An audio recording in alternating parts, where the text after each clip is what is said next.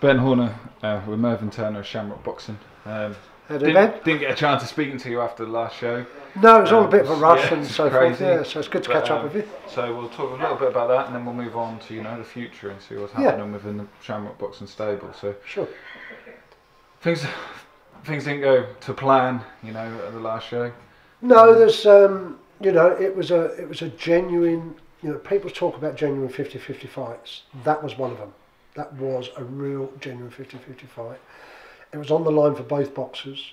Whoever won that fight was going to go on, to English and possibly greater things. And whoever lost had to come back again.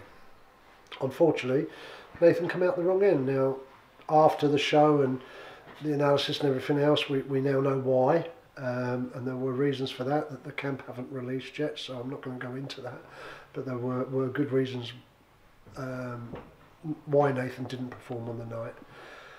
Philip Bowes, I'm not going to take anything away from Philip Bowes. He was a gentleman and a thorough professional leading up to the fight. That Philip Bowes on that night was the best Philip Bowes I've ever seen, and he needed to beat Nathan. Now let's talk about Nathan. No doubt about Nathan Dale's credentials.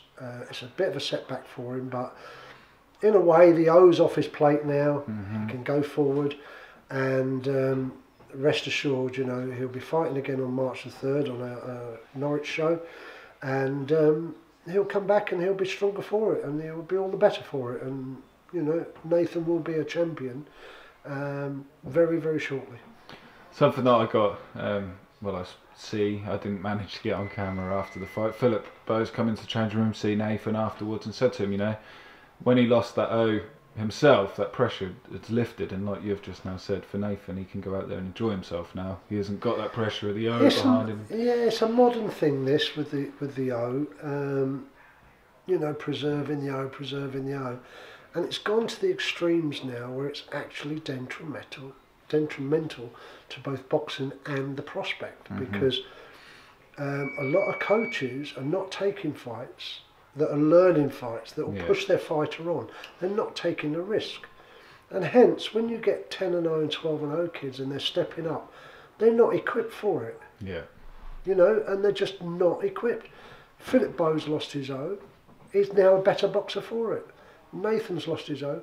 He will be a better boxer for it. 100%. Nathan's had good learning fights. He's had championship fights. He's had fights where I remember the guy won the last round and we were, this is close. So he's had those learning fights, and it's great. Both Philip Bowes and Nathan Dale are good professionals. And yes, Bowes come in and had a word with Nathan, which was really nice. There's a lot of mutual respect there, and you never know, they might meet again in the future. But yeah, Nathan will learn from it and move on. Looking at another boxer, he never thought he'd make it as a pro. He sort of pushed and argued and fought and done everything he possibly could. It was do or die for him on the last show. Everyone said to him, "Come through this. The next show will be your big one. The dream will sort of become reality." Zathan Morris. Zathan, the Z-Man Morris. Listen, it's just infectious. The enthusiasm around the guy. He came into boxing. He was from the streets. He came into boxing. It was like, wow. He was around all these people that were inspiring him. He got out of perhaps bad ways that he was in. He's a great family man now.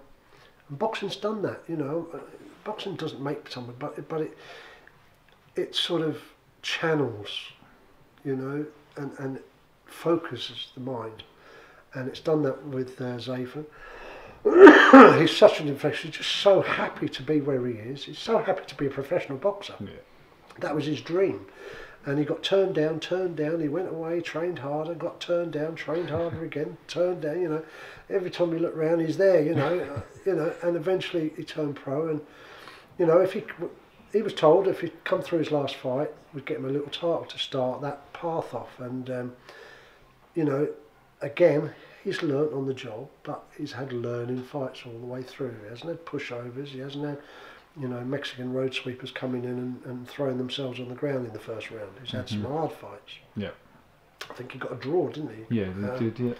So. And then he come back and avenged that draw. So that's the character that he is. So now Nathan is actually topping the bill in Norwich, in his hometown. What a fantastic thing to happen to anybody. From nothing, you're now topping the bill for a classic challenge belt.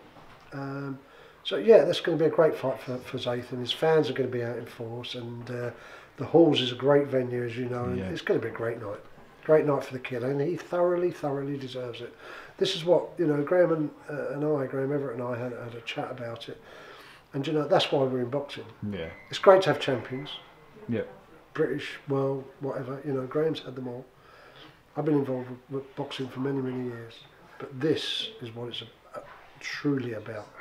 Taking a kid like this that's so enthusiastic about boxing, his life is boxing, and fulfilling his dream. To be part of that is fantastic. And Zathan, good luck to you, boy. This is going away from the show a little bit. Someone who's supposed to box on the last show, unfortunately pulled out for whatever reason, Craig Poxton. Oh, Craig, yeah. Everyone was sort of, why is he not boxing in Norwich? Why is he not on the next show? News come out, he's got the Southern Area title fight against Boyd Jones Jr. down at York Hall. Yep. What does that mean for the stable? But listen, all these things are great for the stable. All these things are great because Shamrock Boxing's given these guys a platform. When we started, I keep harping on about it. Graham and I started in Norwich 3 years ago with almost nothing. But let me tell you something, Graham's a great trainer. His enthusiasm for the sport just wears off on the whole stable. He's a disciplinarian, so if you're with him, you've got to be professional. Yeah.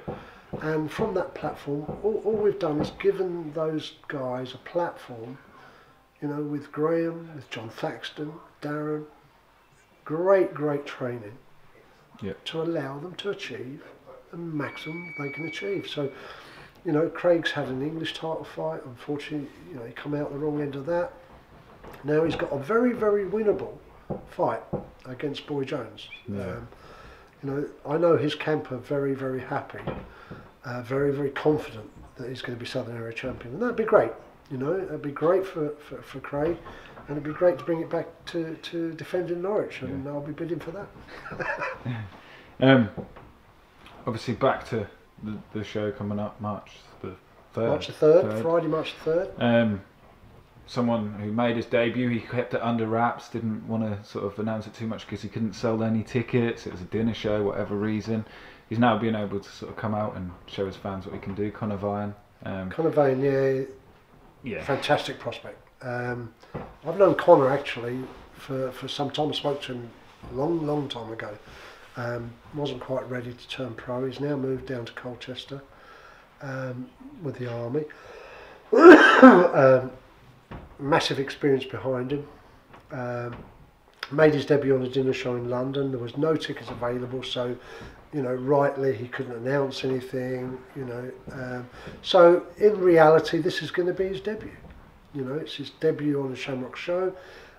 It's his debut in Norwich, and I think you're going to see a packed crowd there from Colchester, and the army get behind their people, and I'm sure the army in Colchester is going to get behind Conor Vaughan because he's a real talent, and do you know what? He's such a nice kid. Yeah, 100%. And keeping with Russell Smith down in Colchester, he's got Marcus Poston, Alan Retier, both featuring on the show as well.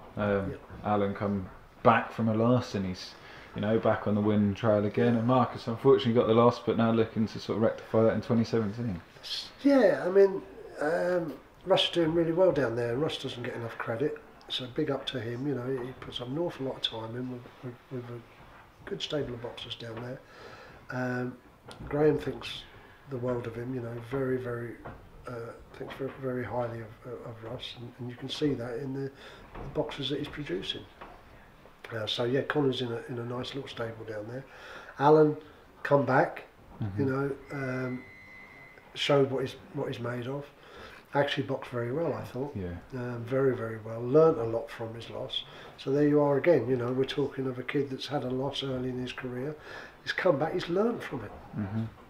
Marcus, he's got to do the same thing. Yeah. But within the stable, you've got all of that experience that have had the loss and come back. So he's got something to emulate. Yeah. So Marcus has got a great amateur pedigree.